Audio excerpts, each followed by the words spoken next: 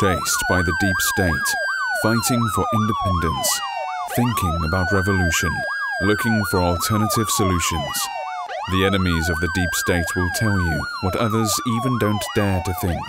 Manuel Ochsenreiter and Mateusz Piskorski.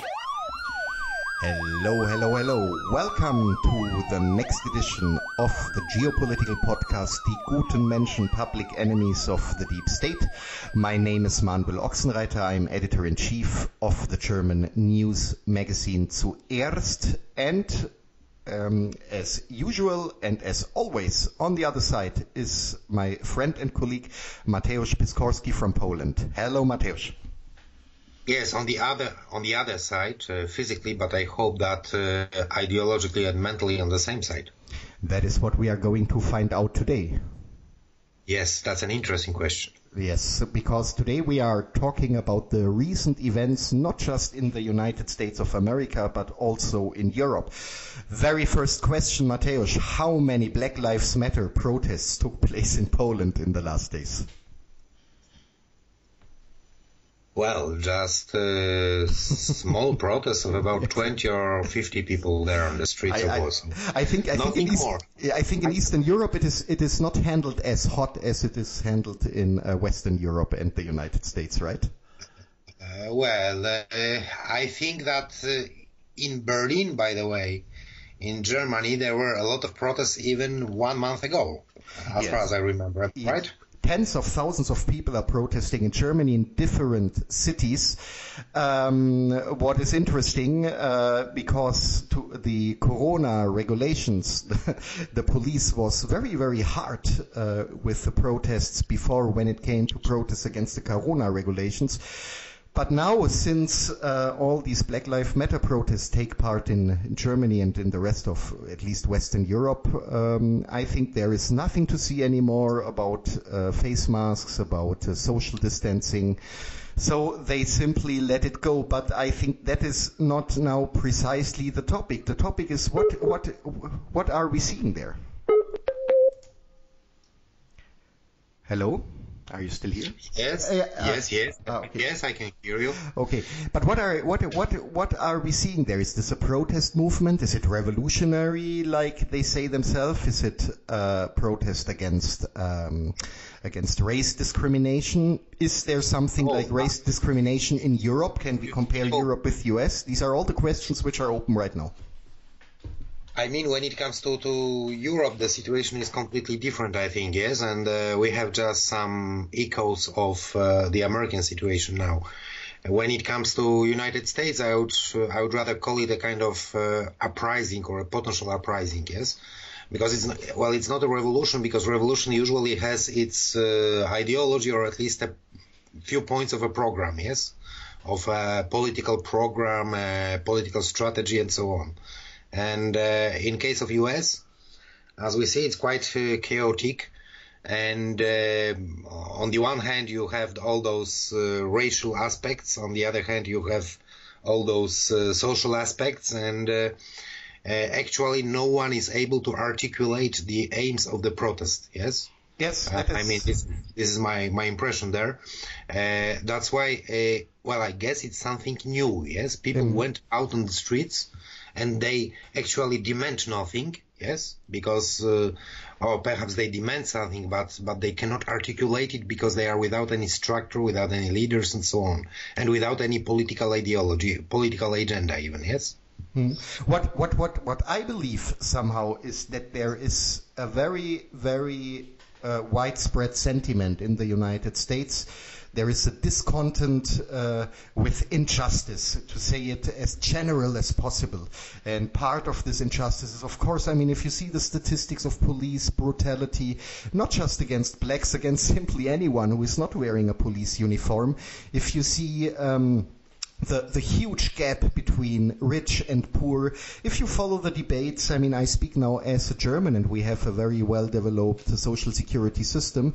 But, I mean, you know, some Americans, when you propose such a thing like a public health insurance, who call you a communist because of that. So, is this protest movement also the embodiment of this discontent? This is maybe the question. So that people have enough from that kind of situation.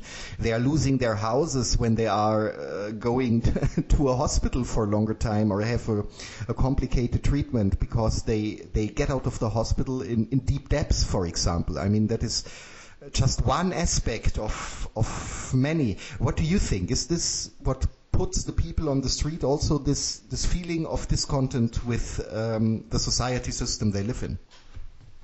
Well, if you look at the statistics when it comes to unemployment, I think that there was no other country in the history, not only of the Western world, let's say, but all over the world, there was no such a country which would so rapidly, so fast lose so many millions of jobs there, yes? Yeah.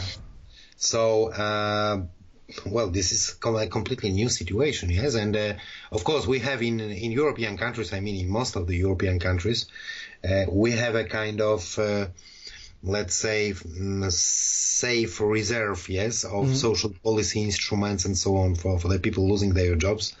And as you have mentioned, US is a country without any kind of social policy. US is a kind of social Darwinist country. I mean, it's when it comes to its economic model, and that's exactly why the people are getting out on the streets. The people are trying to, well, let's say they are trying to voice something, but at the moment, for the moment being, I have an impression that they rather voice their rejection of all political elites, of the whole political system, and of the whole country, by the way, yes? Of the model of statehood and the economy of the United States.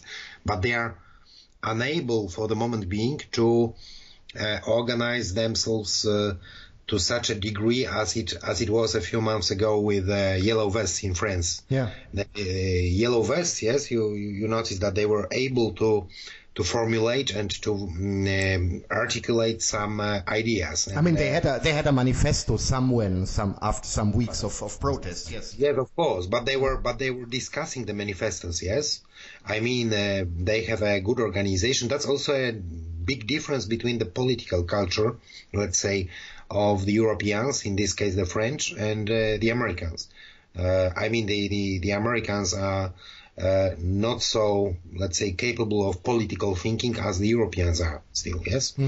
That's, of course, it has several reasons, but we are not going to offend the level of education in the US now, or to insult them. We do this next time again. Yes, that would be a good pleasure for me and for you, yes. I guess too. But anyway, the protest is something like, it's blind, furious, and so on, in my opinion. But nevertheless, I guess that in some time, maybe some leaders would appear, and they would give it a political shape. But not now, yes? Still, yeah. Because you are going to the topic of the relations between race and class and social struggle there, yes?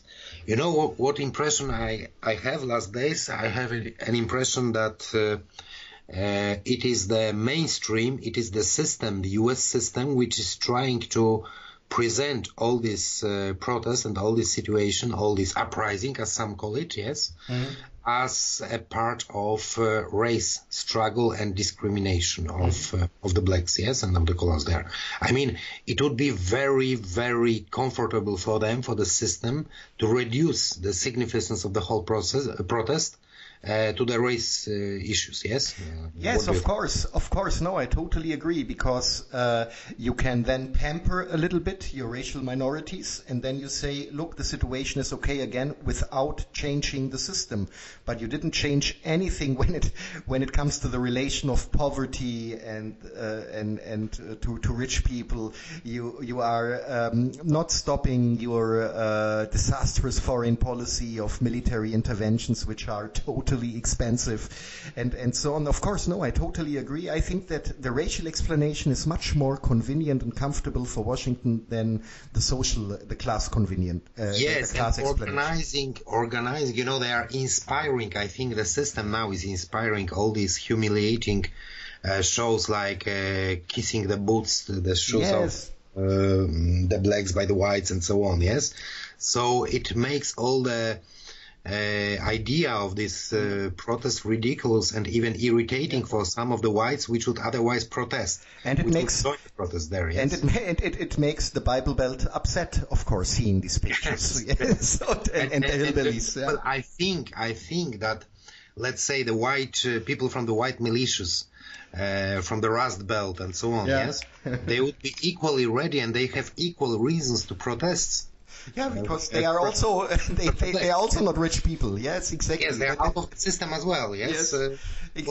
I mean, and also, you know, the system is trying to appease the black population of U.S. In a very, very arrogant way, I would say, because.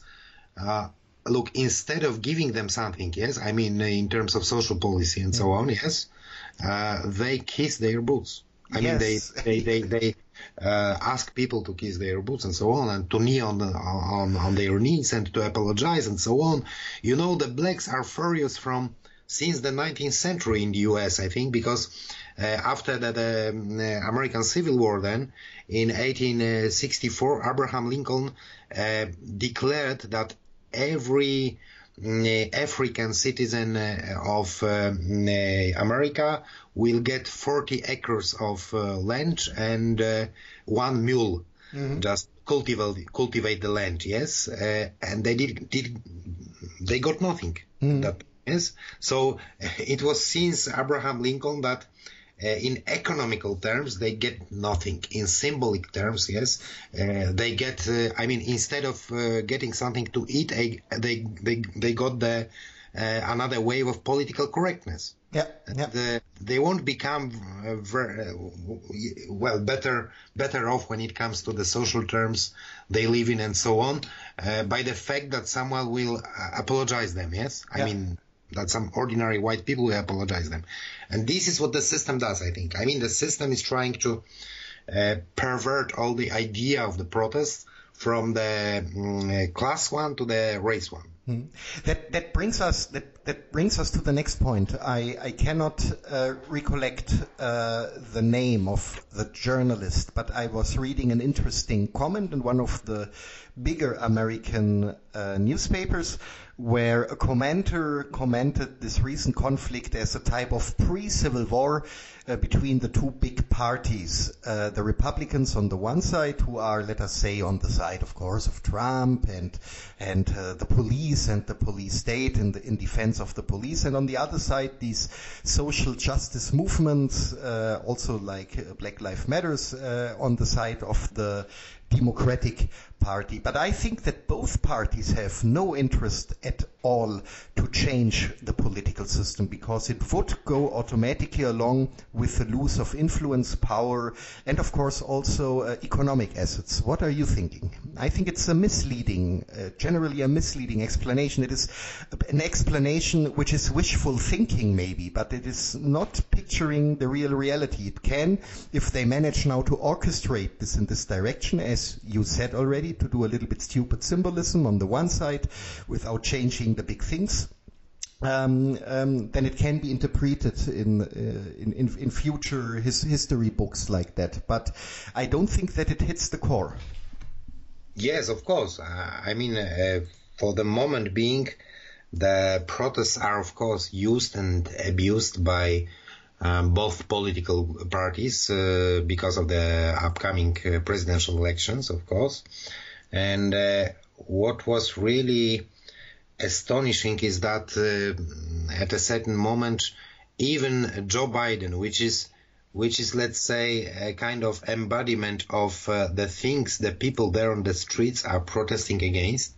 I mean, of the oligarchy, of the neoliberals there, of the corporations, corporate interests, and so on. He somehow softly, but supported the protesting people, yes, which was really something like a shock for me. And of course, if you look at their political system, I mean, both political parties are creating parts of the system, and are trying to legitimize the system. The problem of the U.S. is that they have no political forces which would create a real alternative. I think that perhaps this is a kind of opportunity to create such political forces because sooner or later, yes, the Americans would need a candidate. You remember some time ago there were some populist candidates, for instance, yes, which were standing against the Republicans and against the Democrats. And they were trying to be somewhere between, like Ross Perot in the 90s, I think.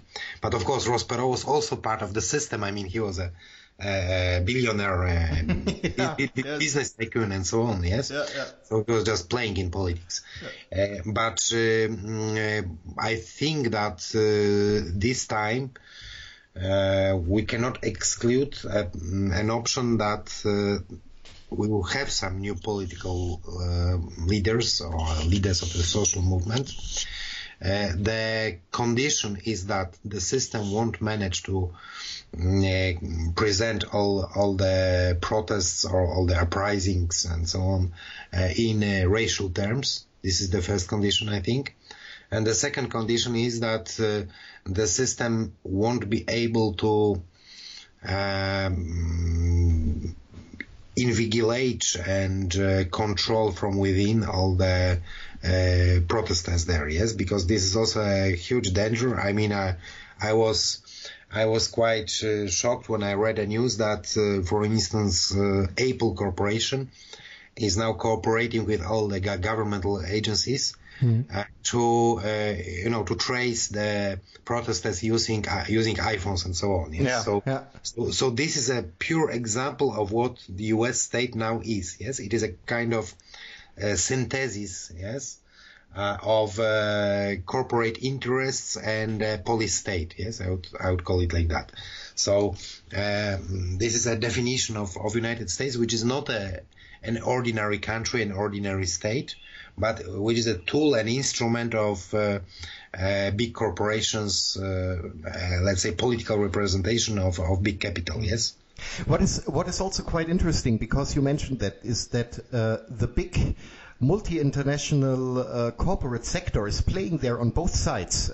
And I always ask myself, aren't the people there, I mean, you read it often in Europe in the comments and in the analysis, but I don't read it so often when it comes to the US themselves. So you right now, you gave the good example about tracking the phones, what you need, of course, for this big corporation on the other side.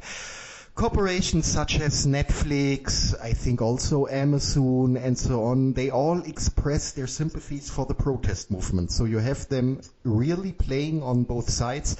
And I think myself, can you really call for an uprising or for a change of the system while being in an alliance with such huge corporates? Yes, this is the issue. Yes, you cannot, because the corporations are the main part, and I would say are a pivotal part of the whole system. Yes. Yeah, they are the benefiters, and they have an interest again to put it on the race level, all the thing, because because it is much more easy. That's why we see all those actions like with apologizers and so on, mainly in the social media, yes, which are controlled by the corporations, and in the big establishment media there as well, yes.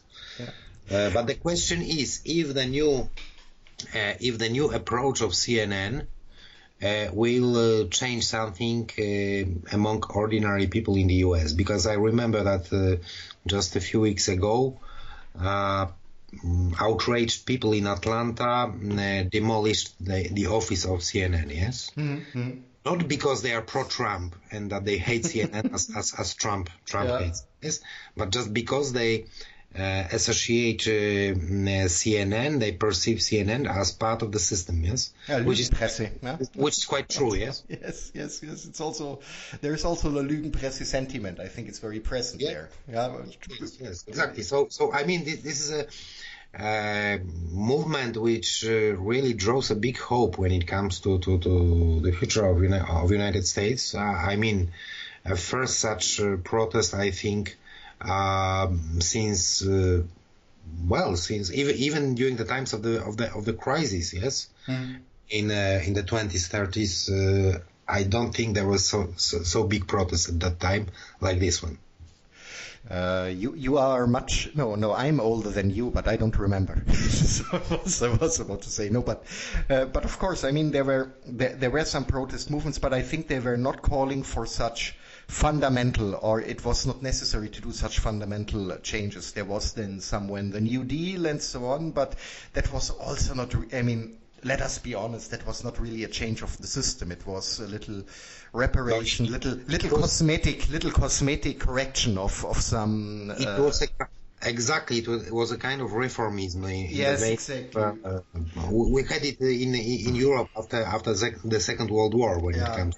Well, welfare state, the Social Democrats, the Christian Democrats, and so on. Yeah? Oh, we have it in Germany after all the wars we had. Yeah. So but of course, it is not this great economic revolution like the Americans or the official America is today picturing the New Deal. This is very important to understand. They used to have a political potential political representation when it comes to the presidential elections. I would just like to remind you that some months ago there was a candidate, Bernie Sanders. Yes. Yes. And in American terms, in U.S. terms, he was like a far left or socialist, extreme socialist, and so on. Yes, and what he did, you remember, he resigned and he supported Joe Biden. Yes, and deprived the whole anti-system left and so on of any hopes. And I mean.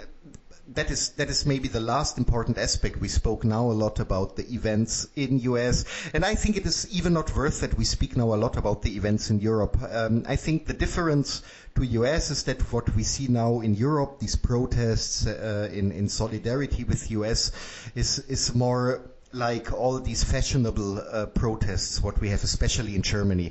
I mean, I don't have to remember that when Barack Obama was running for US presidency as a candidate, he came to Berlin. There were also thousands of people cheering up and celebrating. I think that there is a fundamental difference between these protests, what we have in Europe and what is taking place in US. But let us talk about, because that is, I think, very important, and it will be also important for Europe. What will happen if Joe Biden manages to take advantage of this movement? What will happen if Joe Biden manages in November to get elected as president? Will then be all the guys protesting now in Europe, and of course also the guys protesting in US, be confident when it comes? I don't think so. What do you think?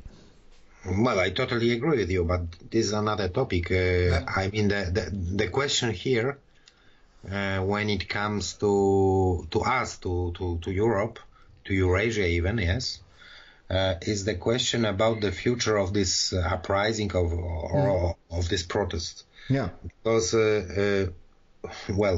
of course, it might be quite harmful for the Americans and for their future as a single country, yes. But on the other hand, it might be another chance that some of the people in Europe will see that the model, the social model, the economic model of US is non-effective, and perhaps this will stimulate some people in Europe, in European countries, to change their models from the neoliberal one, which they seem to prefer now, to a more, let's say, continental European one. So more state-oriented and so on. This might be one of the positive aspects of the whole situation there. And if you listen to Professor Alexander Dugin, he has lately claimed that perhaps all those uprisings and protests will bring down the US as a country, as an imperial power, and as a result, we'll have first opportunity since the Second World War to think about our freedom ourselves, yes? And what is quite necessary to do so. And optimistic. Optimistic as well, but I don't know if it's not too optimistic, but anyway.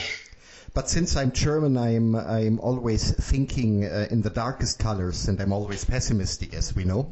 So what I wanted to say in a nutshell, if these protests, if these events will be the last push someone like John Biden will need to move into the White House as next US president, from that moment on, from the German or the US-American air base in Ramstein and from Sicily and from US aircraft carriers in the Arabian Gulf and in the Mediterranean will start every day the bombers and put it down in Arab countries and all over the world.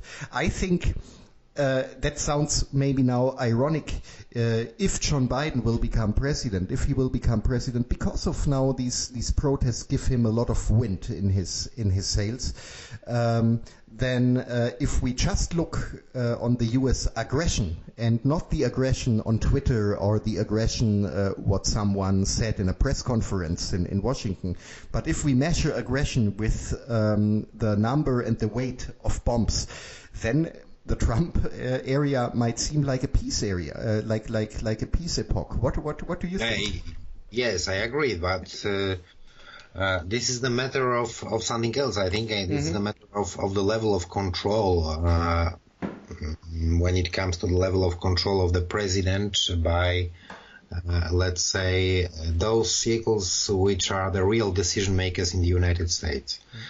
And this is not Donald Trump, which sometimes he was the one of the very few American presidents who tried to oppose those decision makers from the deep state. Yes. Yeah. But for instance, the Russians ask, and it's quite well motivated. Well, what has he done, for instance, to improve the relations with Russia? Yes, nothing. Of course, one might say that that's because of the accusations by the campaign against him of the Democrats and so on and so on. But I mean, when it comes to effects, when it comes to results, I can also tell you as a citizen of Poland, yes, that it was the Trump administration which finally decided to locate U.S. military bases in my country. Yes, I agree with you that he hasn't started any war, any open conflict. This is true, of course. But on the other hand, the militaristic imperialist policy of US is continued. Yeah. It's not continued by him personally, so I don't think there will be a big difference between a Republican and a Democrat. Of course, there would be some differences perhaps when it comes to their, let's say, justifications, public justifications of their aggressive policy. Let's say the Democrats would be more anti-Russian than Trump is, for instance, yes, I suppose. On the other hand, they would be, let's say, less, at least when it comes to their rhetorics, less anti-Chinese. Absolutely, yes. But on the other hand, Joe Biden, by the way, you have mentioned him. He's a good symbol because, as far as I know, and as far as I read the American media, he is practically in such physical and mental condition that he would either resign after being elected and give a place to a vice president he will get, yes. Either he would be a total puppet without any potential decision making, because I have read that he is really, really ill, and well, even concerning his age, he is not a young man. So anyway, and he's not in the condition of Mahathir Mohamad from Malaysia, who became prime minister when he was 92. Yes. Or like Konrad Adenauer in Germany. Yes. No. So that is, by the way, somehow a beautiful end. We come to the end of our podcast. A beautiful end. You were describing Joe Biden's health situation in a way that we just missed the term hopefully.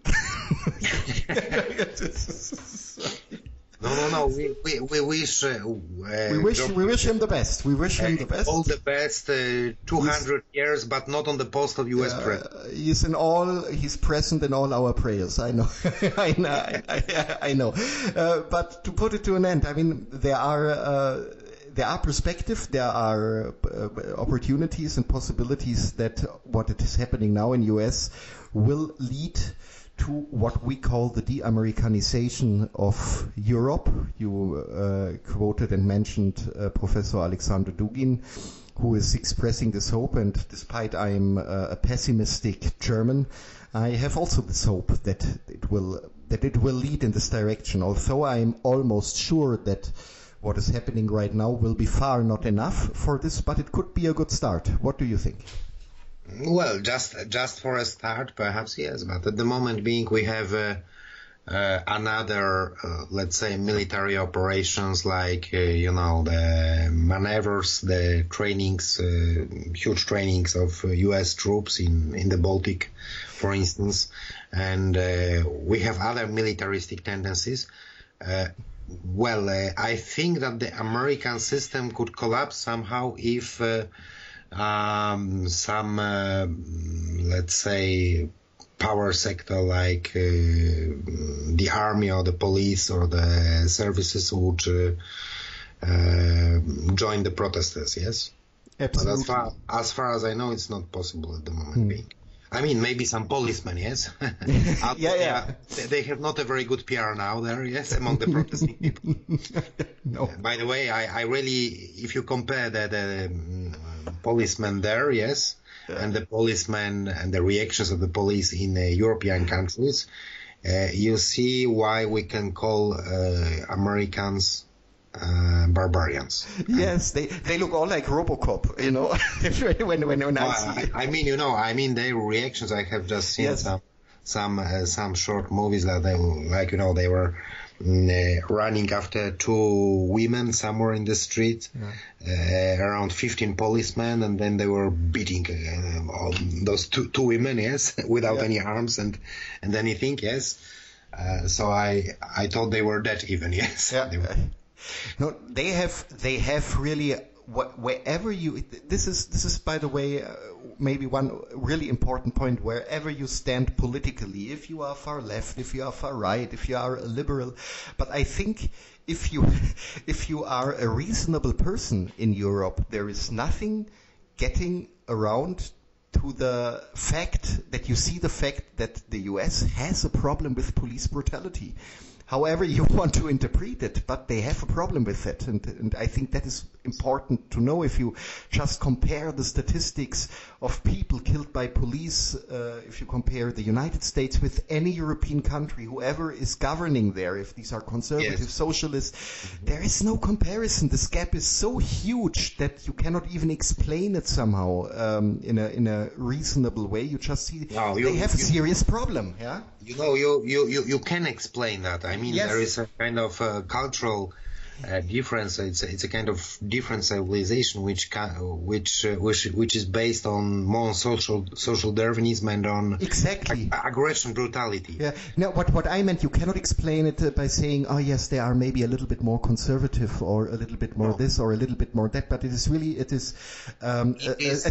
you have to explain it on the level of civilization. Not. It's not conservatism. It's barbarism. Absolutely, yes. It is.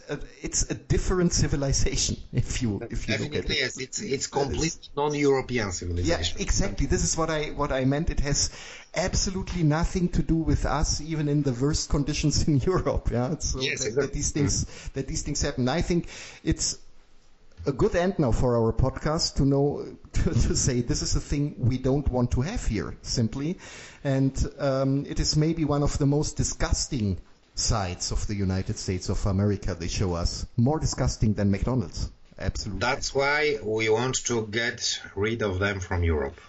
This program was presented to you by Manuel Ochsenreiter and Mateusz Piskorski, the hottest dissident who won't violate any time the global rules against racism, extremism, or any other bad isms.